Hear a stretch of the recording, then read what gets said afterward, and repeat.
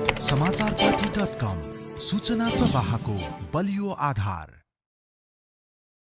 अहिले त हाम्रो त लर्निङ पिरियड हो। यो हाम्रो स्टार्टिङ अहिलेसम्म त्यति पपुलारिटी लिइसकेको छैन। हाम्रो जुन एडभर्टाइजमेन्टहरू भइरहेको छन् हैन, अब यसलाई चाहिँ बिस्तारै मान्छेहरूको फोकस हुँदै मान्छेहरू बढ्दैछन्। कास्कीको भुर्जुङखोलामा रहेको माछापुच्छ्रे कृषि केन्द्रका प्रबन्धक नारायण लामिछाने केही समय पहिलादेखि पोखराका केही युवाहरूको लगानीमा भुर्जुङखोलामा यस केन्द्रको स्थापना भएको हो।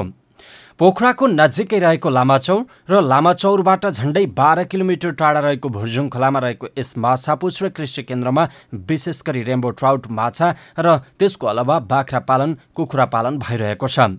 साथै केन्द्रले छिट्टै नै भैँसी पालन पनि गर्ने योजनामा छ। त्यसो त केन्द्र स्थापनाको उद्देश्य के हो त? केन्द्रका प्रबन्धक नारायण लामिछाने उद्देश्य त कृषि क्षेत्रलाई टेवा दिने। मेन उद्देश्य भनेको कृषि, पशुपालन, पशुपन्छी यसलाई चाहिँ अहिले त्यो स्वरोजगारको मेन कुरो भनेको हामीले अब लगानीकर्ता हामी दाइहरू भनौँ न 10-12-15 जनाको एउटा स्वामित्वमा निजी क्षेत्रमा लगानी गरेर एउटा चाहिँ वरिपरिका चाहिँ एउटा स्वरोजगारको पनि व्यवस्था गराउने र चाहिँ यहाँको स्व उत्पादन टोटल्ली अर्ग्यानिक भनौँ न। हाम्रो अब कम्प्लिटली अर्ग्यानिक चाहिँ फार्म हाउस जुन कि अब चाहिँ यो जैविक चिजहरूबाट मात्रै उत्पादन हुने, तपाईँको रासायनिक कुनै पनि चिजहरू युज नगर्ने तरकारीहरू हाम्रो चाहिँ अब ट्राउटै भनौँ एउटा चाहिँ उसो त एउटा उनी पर्न आउँछ होइन।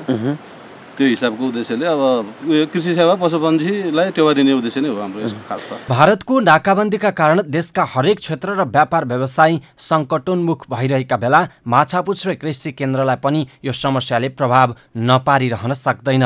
अहिलेको परिप्रेक्ष्यमा माछापुच्छ्रे कृषि केन्द्रको अवस्था कस्तो छ त? फेरि प्रबन्धक लामिछाने प्रब्लम त अब अहिले त यो नाकाबन्दीले गर्दा अलिकति अहिले त आउने नै भयो। सबैलाई सबैलाई थाहा भएको कुरै हो। त्यसले अलिकति हेम्पर हामीलाई के परेछ भने हाम्रो जुन मन्थली यहाँको टर्नओभर हुने हो त्यो चाहिँ अहिले रोकियो। त्यसले गर्दाखेरि अलिकति अप्ठ्यारो परिस्थिति जुनै पनि सेक्टरमा अहिले सिर्जना भइरहेछ। त्यो त सबैलाई थाहा भएको कुरा भयो। माछापुच्छ्रे कृषि केन्द्रमा रहेका रेम्बो ट्राउटको अवस्था राम्रो र निर्यात पनि सन्तोषजनक रहेको प्रबन्धक लामिछानेको भनाइ छ।